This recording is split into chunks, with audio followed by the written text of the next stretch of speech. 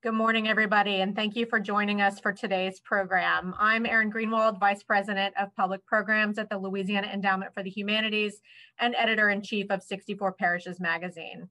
I'm so pleased to welcome you to the second program in our 2021 season of Bright Lights Online, Conversations with 2021 Humanities Awards winners. For the last 36 years, the LEH Humanities Awards have honored the culture bearers, humanists, filmmakers, photographers, and more who provide access to and interpret Louisiana history and culture.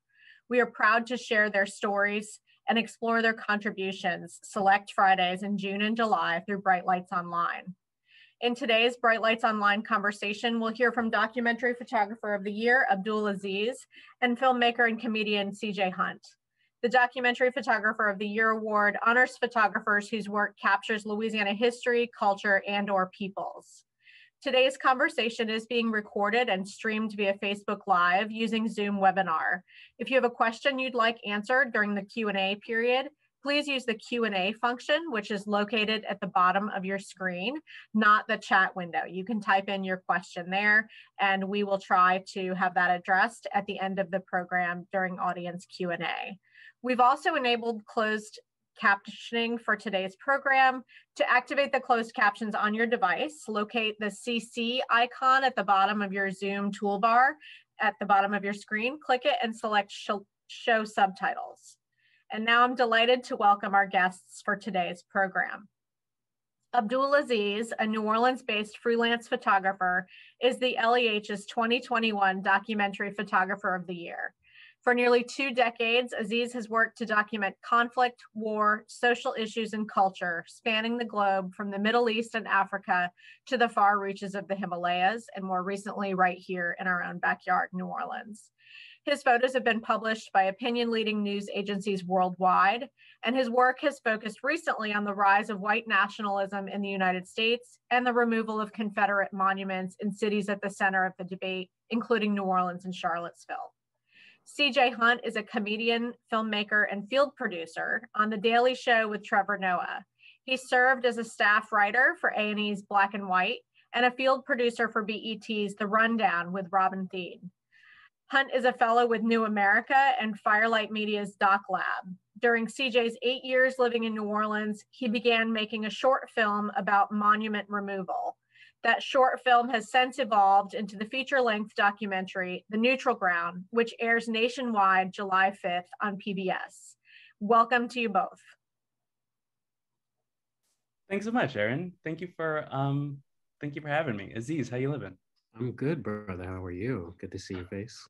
I'm good. It's good to see your face too. What a wonderful, strange format that I know people are watching, but I feel like it's just you and me, baby. I know. Hey, that's the best for me. That way I have no idea what's going on externally and my nerves can be calm. So. Oh, yeah. I always feel calm when I see your face. It's really nice to see you. Well, that's good to hear. I'm glad it's not terrifying. Guys, what if this was the whole hour? Just us being like, I love you. I miss you. I love exactly, you. Right. Exactly. Well, thank you, Louisiana Endowment for the Humanities, for having me and having this conversation today. I also want to thank you for acknowledging the truth. It's important to acknowledge the truth these days. And the truth is Aziz is one of the, I think, country's most influential and best photographers. I say countries, I don't say Louisiana. And I say, Aziz is required to shake his head right now. That's what happens when you're getting compliments. And I think we need a word for national treasure, but for a state. State treasure sounds like a Nicolas Cage B movie, but you are a regional treasure. Regional treasure doesn't even sound good. But I think in terms of folks like me who have lived in New Orleans, who have been living elsewhere, I think looking at your work makes me feel rooted and aware of joy and struggle and the fight for justice in a way that I think is really remarkable. So so let's all in our homes clap it up at your computer for Aziz. Thank you, CJ. That's way too kind. Yeah. Of an yes. I think your work is urgent, and I think and it's just an honor to be able to have this time to talk to you about it. I know Aziz because I have a movie called The Neutral Ground that is finally done.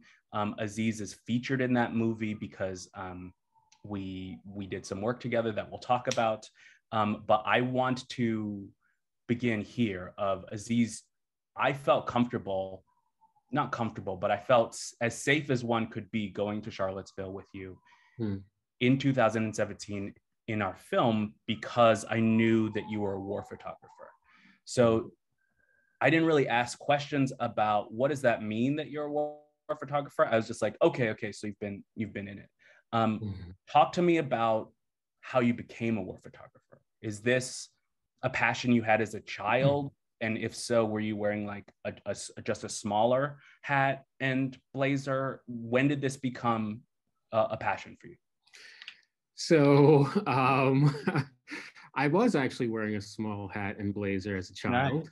Nice. And I wish that I had included the photo here in the slide presentation, but I didn't know you were going to ask that question. You got to save it. No, that's excellent. For next time. For that. So war photography, it really all started in 2008. I was working for an organization called the Juvenile Justice Project of Louisiana. I was the communications director there, working on juvenile justice advocacy campaigns. And 2008 also happened to be the time of economic downturn here in the United States. So that meant that funders cut funding to the organization, which subsequently meant that I was let go and laid off. Fortunately, I was given a severance. Now, the interesting thing that happened prior to the layoff was about 2 weeks prior to that, I watched a documentary, and that's the slide that you see here now, called War Photographer, about a prolific war photojournalist by the name of James Nachtwey, or Jim Nachtwey as he goes by. And it really changed my life. I was super fascinated with the concept that a single image could potentially change the dialogue and conversation around critical issues and potentially change the lives for a number of people who might find themselves either in these war zones or political situations, et cetera. And I found that really powerful. So I have a question about that. I'm laughing at myself. We're just in conversation and I'm like, excuse me, I have a question about that. My question about that is, that is a philosophy, right? That is a paradigm. But I think anyone who sees your work sees how technically excellent it is. So were you already a photographer? Did you already have these skills from life before you become, a full-grown adult who suddenly is like, oh, let's make transformative images? Right. So to be honest, I really only picked up still photography in 2007. So the year prior to me embarking on my first journey to the Gaza Strip. However, I was a documentary filmmaker since 1999, dating myself here a little bit. And again, I came to that craft not under any technical expertise in any way. I was just a guy that had a vision and some cameras, and fortunately, some events led to me having the opportunity to travel internationally and document like culturally relevant issues that were super important to me at the time. It took me to Mount Everest. It took me to all over the continent of Africa and all over Europe, just documenting kind of cultural happenings specifically around religious groups. So I had some experience having that type of inspiration to travel, to tell stories of individuals and places that most people don't want to go or won't have the opportunity to go. So it's always kind of been my passion as a journalist, as a person who likes to tell stories, to highlight things, like I said, that folks often don't have an opportunity to learn about. So by the time you switched to still photography, you already had a set of ethics about journalism. Would you say that you already had a set of ethics about journalism and an aesthetic of what you are capturing? So much of my growth as a filmmaker is learning like what the hell I'm even trying to get out there. So when you switch genres, were you already like, I know what I'm looking for? So I think that as it relates to ethics, and I really want to address that first, for me, it came hard learned. I always tell the story of an instance when I was in Nepal, documenting a ceremony called a Monlam, which is a pilgrimage, a religious pilgrimage that people walk for hundreds of miles to get to. I was young, I was 20 years old. I had my Canon XL1, which was a big digital video camera at the time. And, I thought I was, the hotshot journalist. And I walked into a space that I had no business being in. And the Lama, who was proceeding over the ceremony, scolded me in front of everyone. And in that moment, I realized, you're not here to do what you want to do. You're here to sit back, learn, and listen, and capture this moment in a way that is, one, respectful of the culture, of the people that are here, of the journey, the literal journey that thousands of people had made. And it just was a moment that resonated with me. And from that day forward, I always promised that I didn't want to be kind of one of those parachute journalists that just drop in with no background, no care for the world, just pointing your camera at everything and getting what you get because you think you're entitled to it.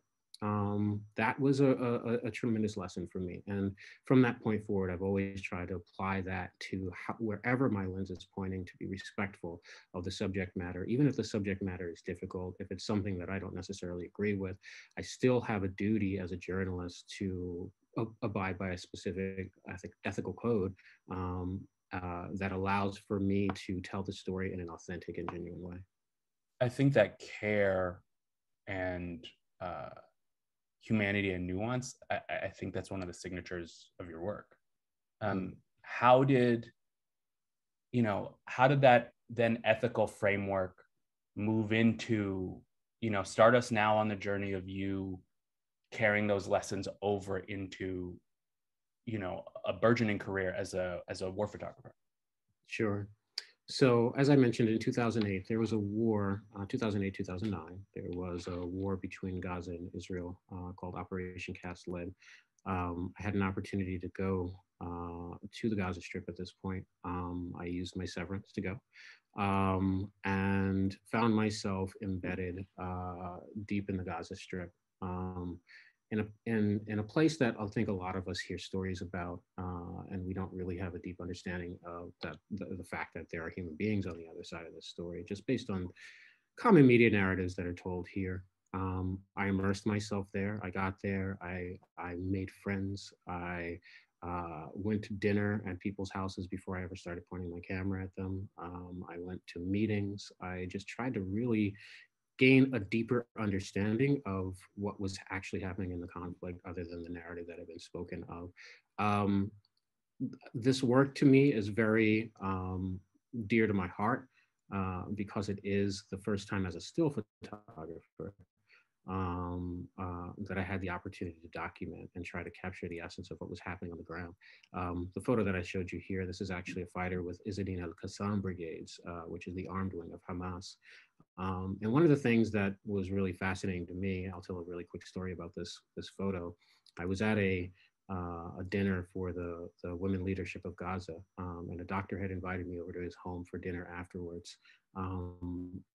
Towards the end of this meeting, I saw a group of men standing around the doctor whose home I was supposed to go to.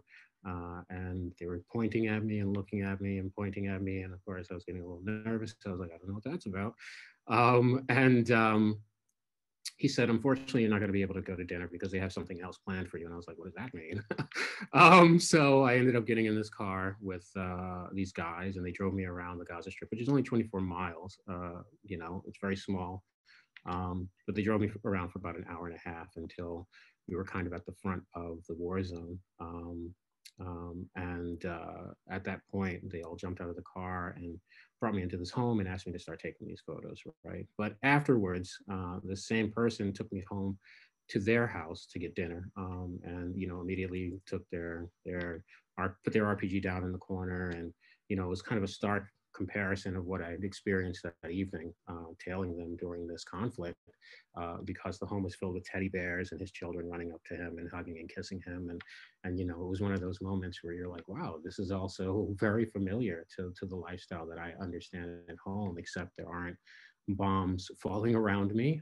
There's not white phosphorus falling in the courtyard of a playground. So it was, for me, that was a moment that I said, you know what, I really want to be able to tell those types of stories. I think that's super important.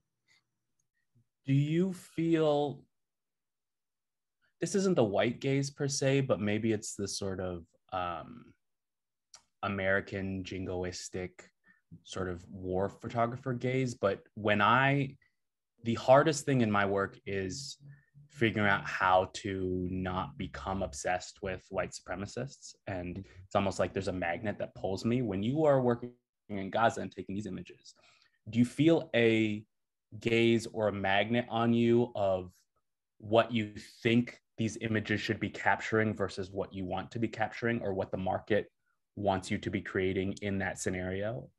Right. So for me, I never care about what the market wants, right? Like, I think that the market is saturated with information that has just driven specific narratives about communities of people that we as individuals won't take the time to get to know, right? So for me, my work has never been about what sells. And I think that that's evident by the fact that I've been doing this work for so long. And I think maybe the first thing I ever sold was last year. So that's like a 13-year, 12, 13-year run without ever selling anything to any major publications. So for me, again, I'm not concerned about what the market wants. I'm concerned about telling stories of people who are on the ground experiencing situations that are horrible, or people whose conditions are being dominated and controlled by specific narratives. And even if my photos don't sell at the end of the day, I'm happy to self-publish. I'm happy to push them out through social media channels. I'm happy to, push out through smaller independent media, just to ensure that these stories are also being heard. That's the most important aspect of being a documentary photographer to me. Being a photographer or a photojournalist, if you're doing it just for the pay, if you're doing it just for the clout, if you're doing it just for the tear sheets, then I don't really understand how anyone could connect to your work in an authentic way. I guess my question is less about, my question is not about like, Aziz, you trying to make that money, but my question is about, do you feel a tension in the work between what you want to get and what, a voice whispering like, ooh, these are the shorthands or the lazy steps of this genre that you feel pressure towards, like you know what I'm saying? Is there tension? For sure, yeah. And just to say, pressure or a gaze between like, yes, right, get the horror in this way, and you have to remind yourself, no, that is not my mission. Right. Yeah, no, I just don't get the horror. Like, for me, it's not about necessarily the horror. I think the horror is embedded in where, the thought process behind what's actually happening on the ground when you're telling these stories. So for me, there's not a tension. Like, I go out and I say this often, and it may sound woo-woo, but I feel spirit driven when I'm doing this work. Oftentimes when I'm engaged in the work, like, I feel like it's not even me. Like, I feel like something else has possessed me, something has taken over, something has allowed for me to be in the moment, not be afraid in these moments, but to tell genuine, authentic stories that allow for people's humanity to be shown. And that's the most important aspect of the work for me. On that note, I've read that you've used this phrase of transformative images, and your job being to capture transformative images. Define that for me. Well, transformative images is kind of going back to what I said about Jim Noctway. I think that if you're familiar with Jim Noctway's work, almost all of his images are transformative images, in my opinion, right? They show the horror of war, but they also speak to the humanity of the individuals on the ground experiencing things. So to create a transformative image, to me, means to be thoughtful in the process, be creative in the process in a way that speaks to the issue at hand, but in a way that you can artistically display these photos to elicit specific responses, right? Whether those responses be sympathy or just the sheer desire to learn more about what is actually happening in this photo, right? Like, we can present photos that are gory, horrible all day long, and they will elicit a specific response, but I try to create images that are thought-provoking, things that make you understand, connect with the subjects in the photos, and really try to feel what these individuals might be going through at that moment in time. Talk to me about how that work and that lens pointed outward, pointed abroad. You know, how did you move from covering the war elsewhere to covering the wars at home, you know, in filming domestic conflict in America? Sure. So, you know, after coming home from some of these war zones, I noticed a rise in the trend of far right activity. Right now, we had seen it rising in places like Eastern Europe and Europe in general, places like the Netherlands, with individuals like Geert Wilders, who has an organization called Stop the Islamization of Europe. Around that time, around 2010 or so, I don't know if you remember, but there was this huge controversy in New York called the Ground Zero Mosque. And the Ground Zero Mosque, you know, I'm from New York. It's home for me. And 9/11 was a terrible, horrible thing that I think shook any New Yorker to their core. And I had to go home and document it. They were having a large rally there called Stop the Islamization of America with Pamela Geller and Geert Wilders.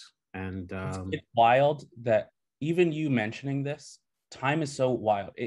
Even you mentioning this, I'm like going back through my propaganda Rolodex and I'm like, right, the Ground Zero Mosque. This was before Stop Teaching Our Kids CRT. This was before trans bathroom bills. It's like, which one of the insane, you know, moral panics from the GOP is this? And yeah, I remember even them even them using the term the Ground Zero Mosque. Yes, so take us back to that moment of panic that feels forever ago, but also yesterday. Right. Yeah. So you know, and I think this is even a time before the Tea Party, which a lot of people have forgotten about. But you know, I decided to go and document this rally in New York, the Stop the Islamization of America rally at Ground Zero. And it was filled with such vitriol and hate that it shocked me, right? It reminded me that things that I was hearing were extremely xenophobic, racist, you know, but also borderline. The idea that politicians were getting involved, because Geert Wilders is a politician in the Netherlands. And that, you know, it was starting to take hold in these political movements, whether they be far right political movements, but it seemed like finally it started pushing from far right into center right, which was terrifying to me, which obviously is the precursor to the things that we had an opportunity to see that we'll discuss a little bit. But is the shocking part, I mean, you're a Black man in America, you know, like, and a Muslim man in America. Right. So is the shocking part, because I felt the same thing, you know, from some of the folks that we were both filming in New Orleans of, oh man, this is shocking. But is the shocking part watching the hate actually come out of folks' mouths? Or is the shocking part the normalization of it? Well, I mean, we live in America. Not that it is happening, but that it is gaining power and access to channels that is no longer fringe. Well, I think that no one is under the false pretense that we don't live in a country that's marred by racism, right? Like that's marred by hate, that is literally built on that very principle of subjugation, enslavement, torture. I can throw all of the words out there. So America has its history. I'm not shocked by America's history. I think that there was mistakenly a period of time where people thought race relations or this level of hate would be too embarrassing for most people to display publicly. What concerned me at that point was that people were driving that same level of pure vitriol that had the ability to impact people's lives, not just on a street level, but in a way that literally we started to see policies and politicians putting themselves in place to, you know, take away rights or limit rights or bring us back to an era that we as Americans supposedly thought was gone, right? So just to see that flare up in this way was crazy. And really quickly, I'm going to show this video of me getting taken away. What happened here is I was standing in taking photos and someone looked at me and they said, he's got a beard. Are you Muslim? And I was like, yes. And then you're like, how dare you? But yes. Right. How dare you?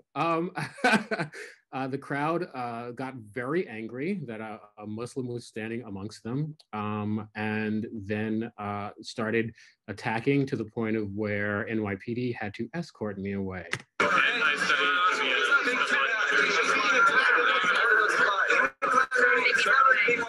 It's okay. It's a freedom of speech.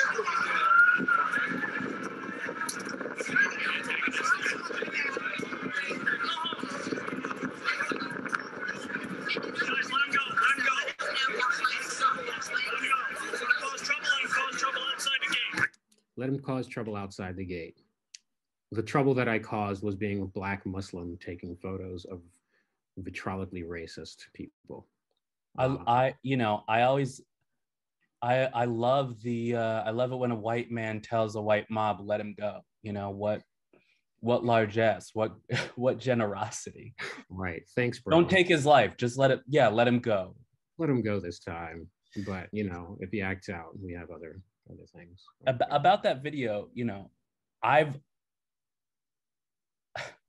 over the course, you show up in our footage, you know, over the course of, you know, 4 years, basically, and you're almost always wearing the same thing. So is that because you are just regularly stylish, or is there is there a strategy to being in a blazer every time that you are in the field? Sure. So one, my parents raised me to be in a blazer every day of my life from childhood, and I really do have photographs. Just coming out as a baby. Baby Aziz really does have like some fantastic. I wish I could add it now if I could find it. I promise I could. They are swaddling this brother. But you know, one of the things, it's interesting. So a person told me once that I really deeply love and respect, Spirit actually.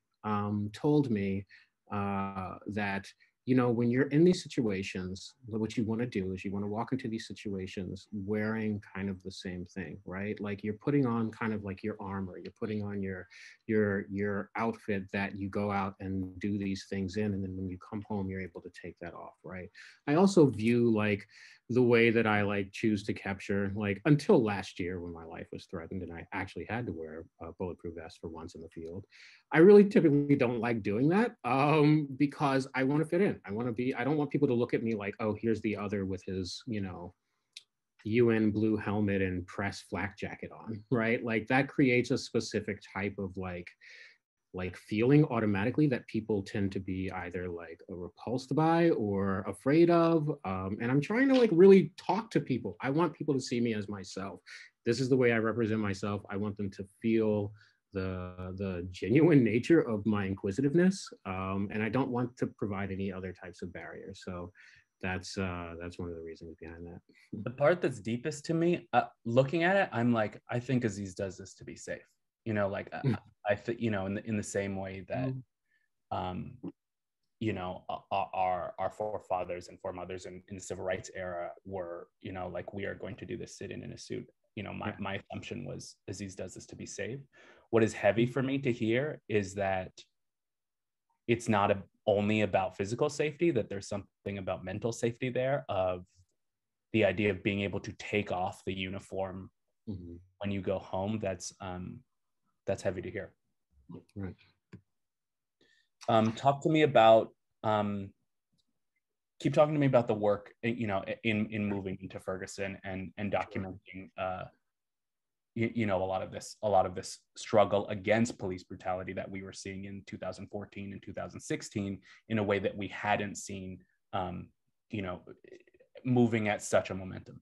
Right. So we fast forward from Ground Zero Mosque, where we have people openly, brazenly, for the first time in maybe a decade or so, in mass being racist, being outwardly anti-Black, anti-immigrant. And then we have these spate of police shootings. Now, unarmed black men have been murdered by the police since the inception of the police department in the United States. So it wasn't shocking. However, it did feel different. It felt like kind of this watershed moment where people were rallying behind these moments in time and saying, this is it. We're not doing this anymore. We're not going to allow it. We're not going to happen. In Ferguson, Missouri, I had the opportunity to go there with a fellow journalist, Jordan Flaherty, who also was in the Gaza Strip with me. And document this moment in time.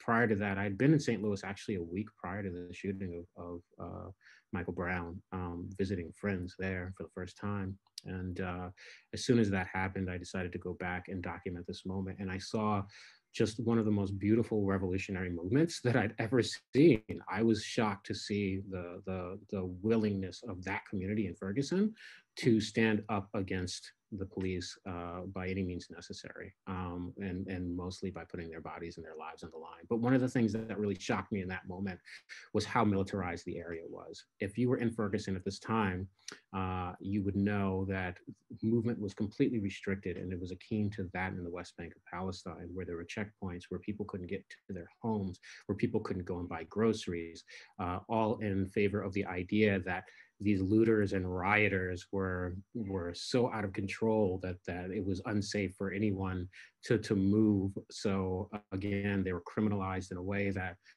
spoke to the greater issue of what happened to Michael Brown, right? So it was shocking to see and to be in a space that felt all too familiar from my experiences abroad. When you are taking a photo like this, or a photo, like the previous one, Mm-hmm. You had talked before about feeling the spirit and being in a place of calm, and a place of zen, and a place of fearlessness. When you are there, in your mind, are you saying to yourself, I am in a battle? Of course, yeah. I think that I have to at least say whether that battle is physical or spiritual, right? Or, a lot of times, and we'll get into this more and when we start to discuss more of the white nationalist work, but even in this work, constantly being harassed by the police, going through checkpoints, etc. Like I had to have that level of spiritual calm. I had to dig deep inside to not allow myself to feel fear in these moments where we saw Bearcats, which is the big armored police vehicle, and we had, National Guard with AR-15s and M16s, like pointed at us. There was no difference to me than what I was seeing in that moment and what I see when I'm abroad, especially the way that citizens were treated and corralled by institutions that were supposedly there to protect them. Talk to me about how you came to photograph white supremacists who are not also employed by the police department.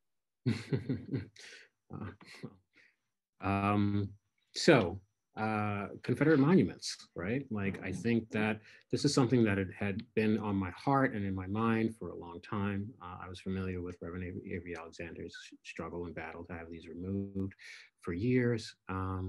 But then it really happened. I think the good work of organizations like Take 'Em Down NOLA really spurred conversations around what it means to have these monuments and these symbols to white supremacy standing over a city that is predominantly Black. And that conversation did not cease.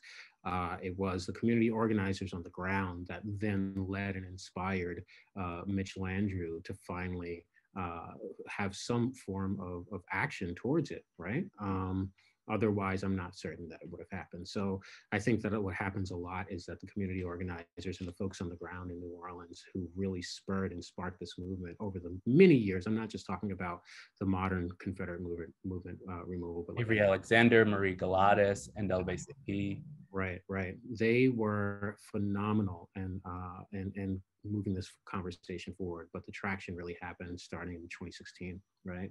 And also, I want to say that, I think the national media narrative is around Mitch Landrieu had this idea, in conversation with Wynton Marsalis after, after Bree Newsom was taking down that flag. And I think the national conversation, makes him the origin point. But I think people forget that just days after the Charleston massacre, Take 'em Down, who wasn't even being called Take 'em Down yet, and organizers across the city were burning a Confederate flag at the base of Lee. We're marching, and thinking about how quickly the world changes and what we believe to be the limits of the possible. I remember looking at those photos and thinking, that's crazy to burn a Confederate flag out in public. Like that's one thing to do it in a backyard with friends, but like you are in danger. Now, in the summer of 2020, that's happening everywhere. And it's like, of course, like, fuck the Confederacy. Sorry, I don't know if you need to bleep this, but were you feeling at the time watching those actions happening that, were you feeling the same sense of, wow, we are on the edge of something new? There was a danger inherent in speaking against these symbols if you are not the mayor? Absolutely. It's so routine now that people are like, we threw Columbus in the ocean, and here too, we cut his head off. And it's like, great, but there was this time where this was actually incredibly dangerous to even say.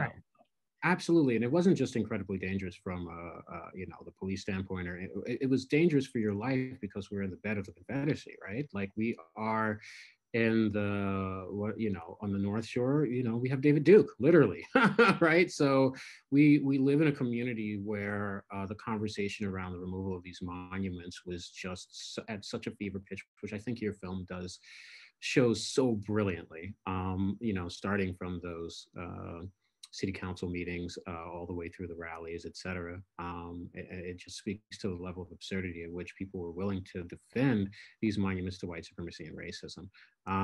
I think that it takes the real champions here, the real winners, the real people who deserve all the accolades even more than I do, are those community organizers who are on the ground, willing to risk their lives, willing to put everything on the line to perform acts like a brazen act like burning the Confederate flag, which is really the best option for it itself. But I watched that in awe, and it was inspiring to me. We only have 10 minutes left before we got to go to questions. So I'm wondering if for this next section, I have something you can click slowly through these of, I have just a broad question about work capturing white supremacists, and you can click however you want, even through the Houston section, but stop here for a second. So this man is in Houston, right? And he's a member of what white supremacist organization? This organization is called Vanguard America. Great. Vanguard America, which we saw out in khakis and white shirts in Charlottesville, yes? So here's the thing that I always wonder specifically about this series of, anyone who follows your work, most places where this photo might appear from someone with progressive politics might be, look at this effing hate monger. He is here he is driven to a city where he does not live to spread lies, stand against hate, right? That is a caption that I would expect from, and that would be correct. But there is a objectivity or performed objectivity in the captions that accompany these, that allow these folks to speak in their own words, and judgment does not seem present in the copy. Talk to me about that decision. Sure. So, I believe in journalism. I believe in ethics in journalism. Once again, I'm not trying to sway your opinion. I'll allow people to create their own. You can create your own opinion about my subjects based on, I'm just trying to provide the information and the facts. Now, obviously, anyone that can stand in my face and call me a nigger and tell me that they would exterminate me is not someone that I choose to side with. I've been criticized by some folks in the movement for not writing captions that are that way, that seek to, demonize. But I don't need to demonize a white supremacist, right? I don't need to demonize anyone who is pro-genocide. I don't need to demonize it because they've done it themselves through their own actions. And for me to be able to continue to gain access to people, to tell these types of stories, to provide information, detailed information on potential threats to my community, which is really around this white supremacy work, one of the most important things is making sure my community is safe. Like Black people, queer people, brown people, like I want my community to know who these individuals are that have it out for them, that are looking to harm them, looking to take their rights, looking to like subjugate them and live in, the masturbatory like fantasy of Valhalla, like white supremacy land. Like these are the individuals. And the thing is when these you're like so you want to create a white ethno state. Right. What is your full name? Who is your employer? And what is your license plate? Thank you so much. And they give it to me. So like a perfect example of that is Nicholas Dean, who was the principal at an alternative school here in New Orleans, which was a completely Black school, right? Nicholas Dean, big fan of his education work, big fan of his ed reform work. So this was the last, stop for children who were in the system or who had been expelled from school. This is the last place they were. And this gentleman decided to show up wearing rings that were questionably Nazi, not even questionably, they were Nazi rings, and a shield and a helmet at the Confederate protests. And then he's going to go back and lead a school of Black children. Are you kidding me? Absolutely not. So I can write about that objectively. There are instances where I deviate from that because sometimes it's so mission critical to make sure that like people have the information in their hands that I don't want to necessarily just like sugarcoat it, or not even be objective, not sugarcoat, because I don't sugarcoat anything, but like I don't want to be objective in those moments because it's super important that that information is relayed to my community. Because at the end of the day, as a photojournalist, I am a servant to my community, right? Like I am a steward of messaging. I am a steward of stories, to which I'm grateful, and for my community to continue to trust me, and for the ability to gain access to people, I have to be objective in those moments. Can you take me forward into some of the Charlottesville photos? Sure. Take me past the video. Great. Let's just separate here. So to be clear, there have been whole years recently where I've been like, objectivity when it comes to white supremacists is gone. The whole like, well, not everyone agrees that this statue should come down. Here's an old white man in a tweed jacket who's going to point to it and say, that was my ancestor. Back to you, Ken. I feel like around 2016, there was this time where people, journalists were wringing their hands and were like, we didn't spend enough time on the other side. We need to be objective. And recently I've been feeling like, forget objectivity. We need to have clarity, and particularly moral clarity when filming and capturing photos of white supremacists. So do I take you to say that you have found a type of objectivity which is just factually, what is this person saying? And can I capture that so that my community can understand what this is? Do you believe in objectivity when it comes to photographing white supremacists? I believe that I enjoy providing facts, right? Like, again, like I said, I don't have to put speech in the mouths of people or captions in the mouths of people, or describing individuals for them to show who they are. Like the reason that they show me with such stunning clarity who they are is because in my approach to journalism, I'm just asking the questions. I'm not being antagonistic in that moment. And surprisingly, they're so transparent and so open and so loose-lipped as it relates to their plans and their ideas and their ideologies that I could have never achieved that in an interview if I had walked in with a certain level of objectivity, right? Perceived objectivity. Mm-hmm. Now, am I objective against white supremacy? I mean, of course. Like, what are you talking about? Of course. Like, it's something, like I do this work because it honors my ancestors, like, and also like I want to root out every single white supremacist and like get them out of the picture, you know, like whether they're in, I don't mean that in like, you know, whatever FBI, if you're listening. No, like, no, I love it. I it. don't mean it in a violent way, but I do. Picture to get out of it. I need you out of the way because you are hindering progress. And anything that hinders progress, I want to show it as transparently as possible. For anyone to be able to walk up to me and say, you were here when this photo was taken, CJ. You remember. And this is Asmodor. Asmodor is the leader of the Daily Stormer, which is a absolutely horrible publication, super racist. And he's probably one of the biggest Nazis in the country and happily does so. This photo was taken because he remembered me from Houston. That's what I want to talk about, Aziz. Leave that guy alone. Leave him alone. He's with the Atlantic, and he's going to take pictures. And every single one of the Nazis around him was baffled and confused. But I got a certain level of access that no one was able to get at this moment. I wanted to talk to you. This might be a wild thing for the viewers on this thing, but you know, I think when traumatic things happen, it is hard to talk with the folks that you went through that with, you know? So I feel like our conversations about this event have been like, you good? Yeah, I'm good. Are you okay? You know, I love you. It's good to see you again. But this moment is one of the things I will never forget about Charlottesville of, you know, I went there with you. I thought my film was done. We had filmed an interview with Derwin Bunton, who is the chief. My old boss. I'm sorry? He's also my old boss. But yes. He's also my old boss. Shout out to Derwin Bunton. We love you.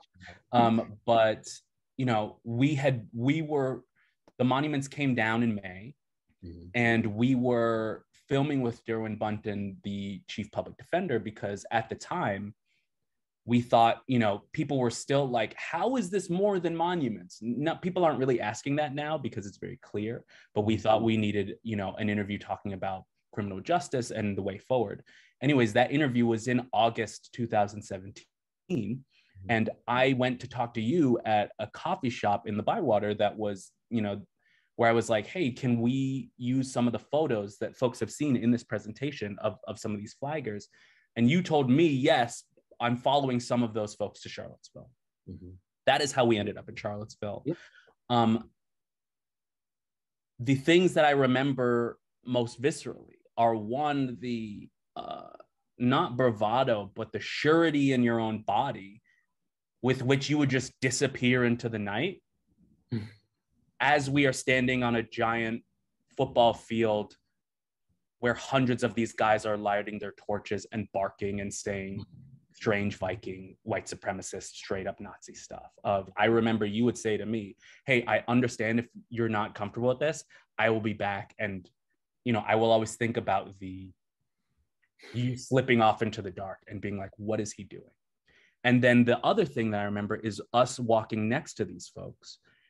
And side note, you know, I want to get to something, but side note, when we were walking next to this line of people and it seemed like the path is getting narrow and journalists are falling back, I know you said that you're fearless, but was there a moment where you were like, we might die, we are in danger when we were walking with them? Or were you just anytime I go into these situations, I know I can die, right? Like I'm with the worst of them. I'm with the worst of the people who like want me dead, literally, like every aspect of my identity, they want me erased. So yeah, there's always the like fear of death, but I don't allow it to control me in those moments.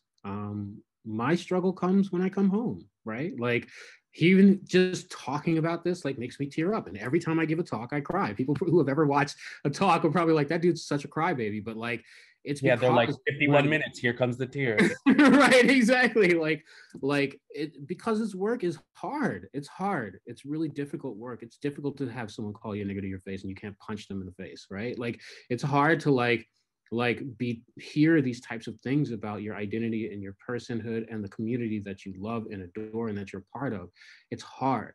And those moments, I don't have a choice because no one else is standing there in those moments. And I have to tell this story. I have to. Like, that's how I know my work is spirit driven, because I don't have a choice. And in those moments, my spirit guides me and it helps me get through. So you are, as you were taking this photo, you are also spiritually dying inside? I would say that I'm spiritually dying. thriving inside, because I feel like my ancestors are carrying me, right? Like, yeah. I know that that's my shield. That's my shield. They're there. The ones who have gone through it all, the ones who have gone through things that I could never imagine going through, right? That's where that fear dissipates, because I know I'm doing it for them, and I'm doing it for everyone that comes after me too. And like, if I can provide any level of inspiration for that, that's what I'm here to do. It's what I'm here to do. And I'm sorry I cry every time, guys, but it's like, I don't talk about it often because it's hard work. It's hard work. And if you're not willing to do the hard work in a genuine and authentic way, that uplifts community and prevents your community from being harmed. If you're in it for the fame, if you're in it for the, I'm grateful for this award, but this award at the end of the day pales in comparison to what it means when someone says, thank you for telling this story. Thank you for getting the word out there. I don't care about an award. I don't care about being in a documentary even, no offense. Like, for me, it's about telling these stories, and that's the only way that we move forward as a community. It's the only way my community, my life can be okay, is if I know I'm confronting these things devoid of fear, because I don't have the right to be fearful. Not after everything my ancestors have gone through. I gotta be here, and I gotta do what I gotta do. And I'm not saying everybody has to do that. I'm not saying that for everyone. No, I think we are grateful, and you are you because you do that. I think it is also interesting to me because, you know, the narrative that I've written in my head, it's the most fear I've ever felt. And I didn't know that fear actually like tingles, that like fear feels like a leg that is asleep, but it's sort of crossing your face. For every one of these images, I was like, Aziz is powered by being hardened as a war photographer. Aziz has been here before. And never once was I like, oh, he's moving that way because he's just powered by the ancestors. You know, never once was I like, oh, while I am shutting down in this moment, Aziz is turning on and coming alive for his purpose. So I think, yeah, it's a look into where your work comes from. Talk to me about shifting away from capturing these white supremacists, and talk to me about the change in your work that I think was really evident in 2020. Sure. We'll go for about 4 more minutes, and then we'll take a few questions. Sure. So last year was like an incredible moment for me. Again, this is home, right? This is the home front, right? Like, I saw my community standing up in a way that I'd never seen before. Like, the movement has been being built for a long time in New Orleans, but a lot of times we can be lackadaisical in terms of our engagement and around national issues, right? That changed in 2016 around Confederate monument stuff. So we started to see things start to build.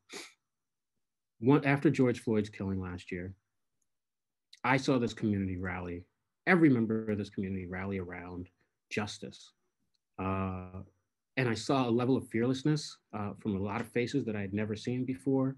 That really inspired me, right? Because they put everything on the line. This photo was taken, this is Dawn. Dawn is one of my favorite human beings, right? Like, I watched Dawn all throughout last summer, put her body on the line, be at the very front line. This photo was taken on the bridge, the Crescent City Connection in New Orleans, the night that the New Orleans Police Department tear gassed and shot protesters with rubber bullets. And this is one of my favorite images ever, because Dawn, it just speaks to kind of the strength of and the will of individuals on the ground here who are willing to put their lives and their bodies on the line for justice. Again, these are all moments from this. This is, again, I guess I'm always amazed to see myself in these types of things. So people always send me photos or videos of me doing my work, which is how I have this like large compilation. But here you can see me out front, just taking pictures of casually as everyone else is running from being tear gassed. Considerably in the past couple of seconds, and now we have just seen something. That was getting close to me. I was just like, let me keep taking pictures, right? Because this is a moment that was so important to document. I couldn't run away from it. This officer said, people to remember about this night. What I want people to remember is that a group of people were unjustly tear gassed and shot with rubber bullets by people who were supposed to protect them simply for trying to cross a bridge, right? And then we were told afterwards, well, you better be glad that you didn't get across the bridge to Jefferson Parish because you'd be dead. Okay, like this photo speaks to everything. As I was taking photos, this is the photo that I was taking in the video that I just showed you. And this police officer is telling me, I'll fucking shoot you.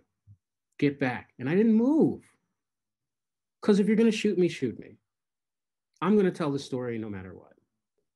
What I want people to remember is this community is powerful. Our community is powerful. Louisiana's community is powerful. We have people who are willing to put their lives on the line when it comes to injustice. And those are the people who deserve these awards. Those are the people who should be honored.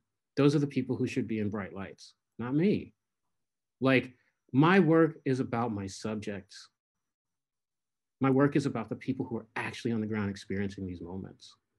And while I'm grateful, I am grateful. I don't ever want their voices to be lost in this, ever. And I feel like for me, it's my ministry to uplift them and to give them a platform and to show them in their glory and beauty. So. Can you turn the controls over to me so I can just share something real quick?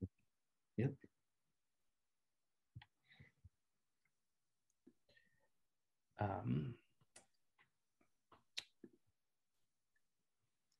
Great. Okay. As we are just in this last little bit before we take questions, I want to dig into something that you just said.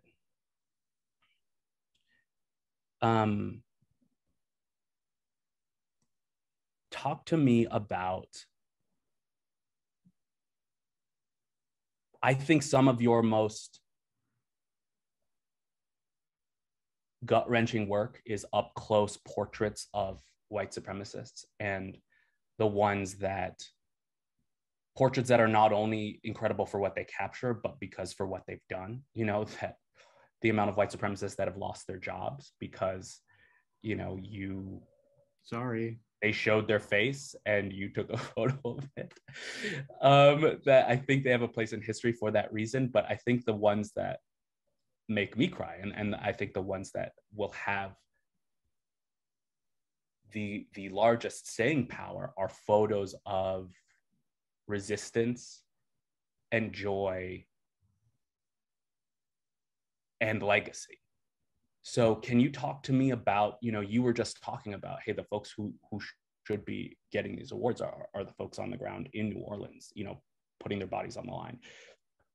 Talk to me about what it means to develop an aesthetic that is about showing moments of resistance. Right. So, I mean, this is kind of the fuel that like brings me back from teetering on the edge, right? Like when I'm out and in a space that is so hateful, then to come back and see the resistance on this side, on the side that I agree with, right? Like it's empowering. It's empowering. It's beautiful. It's enchanting. It allows for me to tell the story from the other side. And there's nothing more beautiful than capturing people in these genuine and authentic moments, because I don't pose people. None of my photography is posed. I'm not really into posing. I try to capture people in this moment. And I love this photo, CJ, that's on the right, specifically because it's also in your film. This moment is in your film where he's standing in the neutral ground, right? Like with his fist raised, like, fuck your Confederate flag, like brazenly in front of a group of people who are holding assault rifles, right? And he doesn't weren't even from there. We're like, where are you from? New Jersey, Oklahoma. Right. We drove in to thwart local rule. Right. Like, so to me, that is so fantastic. Like, how can I not like want to capture and document those moments in time? And they're really the MVPs here. Like I said, I think it's important to show that, though. A lot of times the message gets lost because of, okay, here are these white supremacists, but also what's going on with the community? What are they doing? How are they living? The gentleman on the left, this is the day of the removal, right? For Robert E. Lee, at Lee Circle. And like, the atmosphere, if you were there, was electric. It was like being at a concert. It was like being at the block party. It was like everything that like you could double imagine. Dutch, So people cooking, people double dutching, dancing. everything. It was a celebration. It was a community celebration, and like capturing him in this moment, like dancing with a beer in his hand, right, that he got from the Exxon station right there. Like, it just was a moment of jubilance and beauty that like speaks to who we are as individuals, like in our community, and what we're capable of when we join together in this fight together, when we put our souls and our lives and our hearts on the line, and like then we can achieve victories, even though we know that just the removal of Confederate monuments isn't necessarily something that like is going to change the world, but it changed our world that day. And it inspired people, and it moved us in ways that are bigger, that have stayed with us, that are bigger than we can ever express. So yeah, that's why I love photographing these portraits of resistance. And that's why we love you, and that's why you're winning this award. I mean, I had nothing to do with it, but I'm just grateful to talk to you. I mean, my last question is, I look at both of these moments, and both of these moments are moments that I do not think are part of the official history. I think people think about that day, and they think about the images of Lee coming off the pedestal, maybe Lee getting carted away. They think about the image of Mitch Landrieu giving his speech, which was a good speech, but they think about sort of this top-down view of history, that everything else sort of becomes ephemeral and flies away. But what I love about your work is it captures these moments of joy and resistance that are otherwise lost to memory. Mm-hmm. I am stunned and undone by the work that you did. I mean, it was on the cover of 64 Parishes, of the slave rebellion reenactment that Dred Scott and Antenna and a number of other organizers, created around this reenactment in 2019 of the 1811 German Coast Uprising. And we don't have time for it, folks. Google it, 1811 German Coast Uprising. But it's the biggest slave rebellion or rebellion of enslaved people that has happened in American history, of a group of enslaved people who rose up not just to run away, but to kill their masters, march down to New Orleans, where all, their white masters were drinking and carousing, and fight them to end slavery in Louisiana and in the entire country. Mm-hmm. This was reenacted. You took these photos. And when I look at these photos, there is something to me that feels like getting back a piece of our past that is missing. Mm.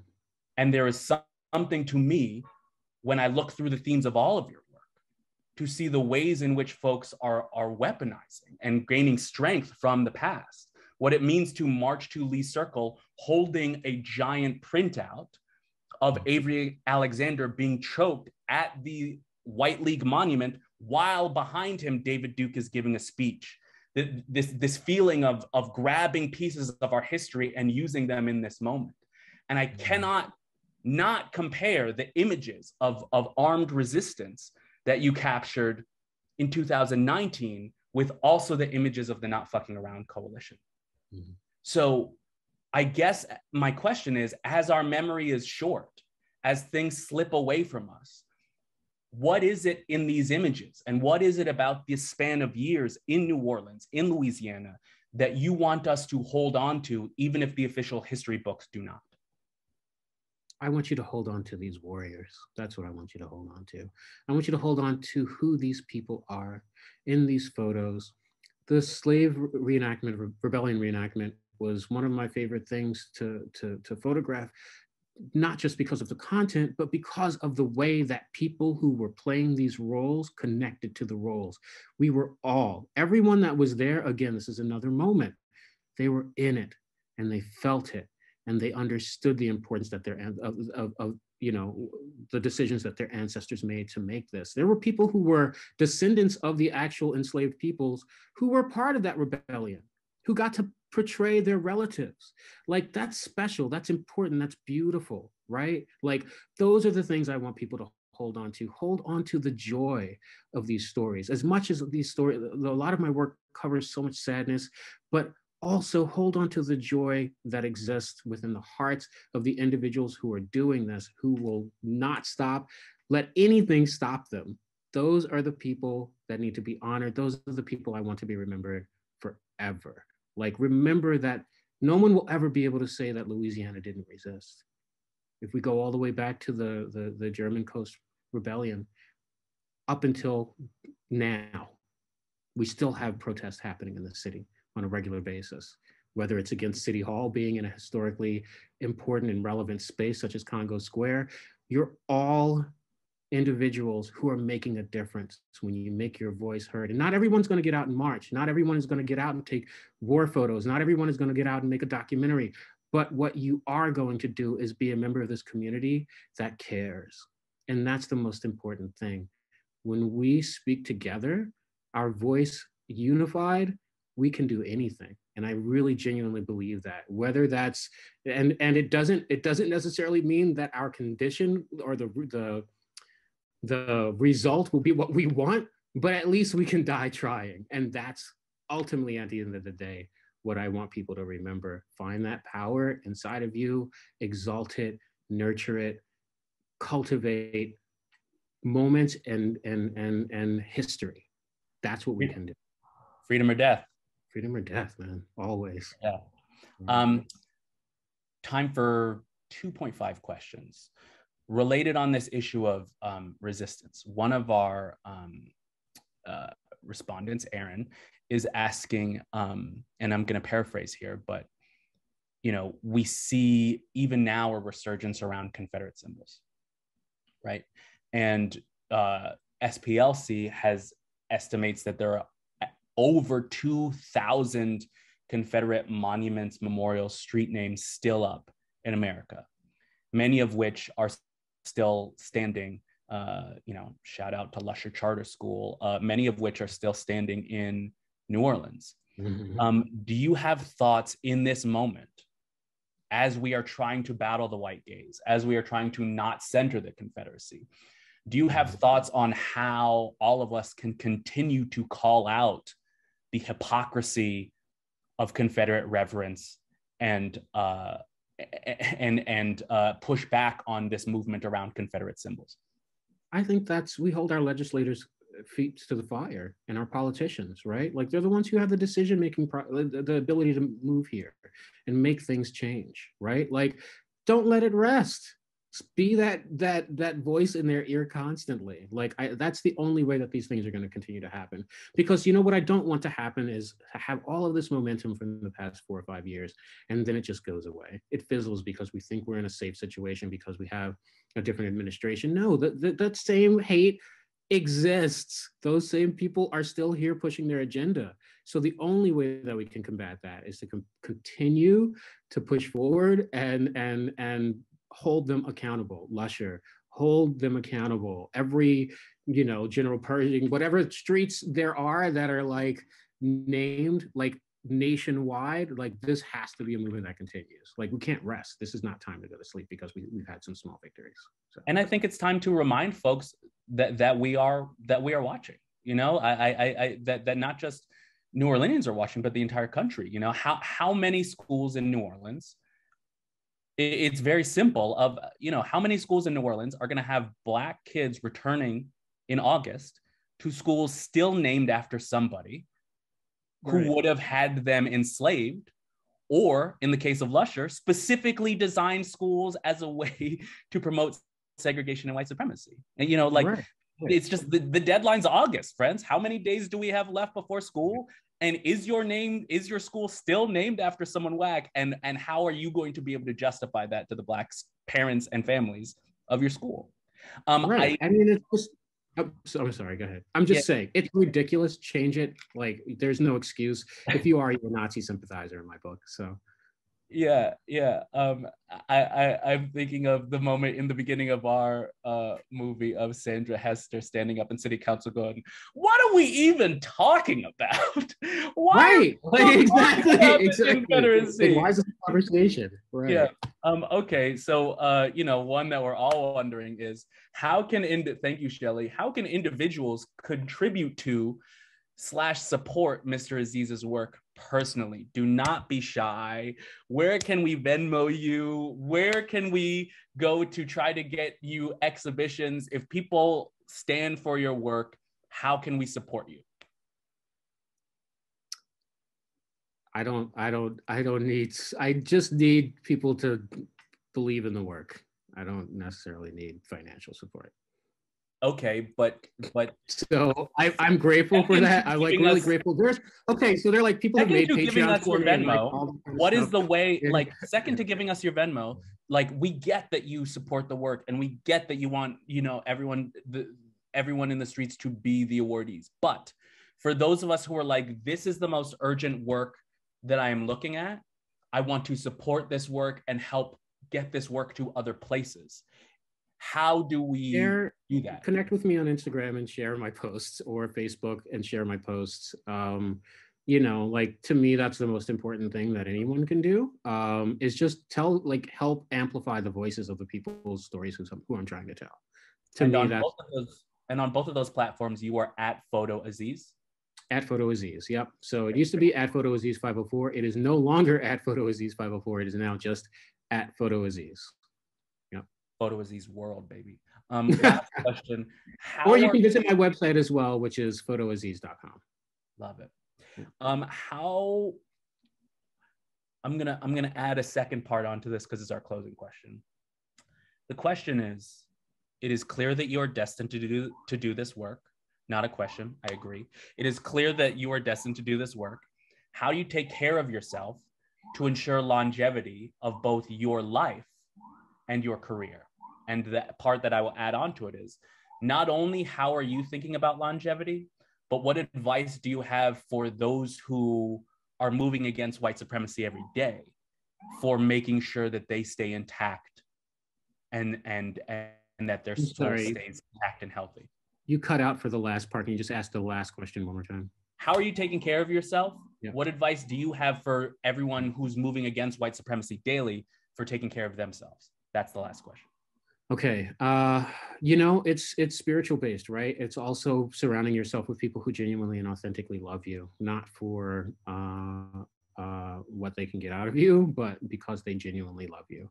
I feel loved and respected and nurtured in my life. And I think that plays an important role in terms of self-care and preservation. I also take breaks occasionally from social media, which I think all of us should do, because it just is a little daunting sometimes. I think it's important for people to understand their limits, right? Like, when you reach your limit, if you're doing this type of work, when you reach your limit, take the break, because if you don't take the break, it will break you. And yeah, just stay, I'm a spiritual person, so that's a major part of my life as well. And yeah, just believe in yourself, believe and know that you're on the right path with the work that you're doing, and do that in a fearless way that doesn't harm your mental well-being. Aziz, thank you for this time today. Thank you for the work that you do and the way it all makes us all freer and all feel seen. So honored to be even at this, watching you receive this award. I'm gonna hand it back to Aaron Greenwald. If you would like to see more of Aziz's work, you can see him at photoaziz.com. He's on the platforms at photoaziz. And if you have not yet seen our documentary, I hope you see it. But specifically for this, watch the film. He is a star in this documentary. The documentary is called The Neutral Ground. You can view it by paying for it at AFI Docs today for the next 2 days, or you can just wait and hang out, and it's going to be free everywhere in the country on PBS July 5th.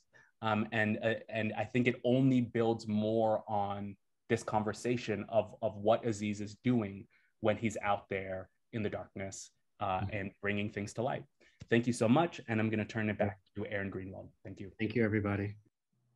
Thank you guys so much for a really passionate conversation that I hope people, I hope it leads some people to greater understanding of what it's like for different kinds of people to be in this world right now, and what it means for us to have the responsibility to be responsible consumers of media, and really open to hearing the kinds of stories that Aziz and CJ are telling right now.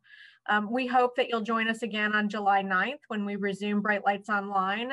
We'll be talking with historian Andy Horowitz, whose book Katrina, A History, 1915 to 2015 is the LEH's Humanities Book of the Year.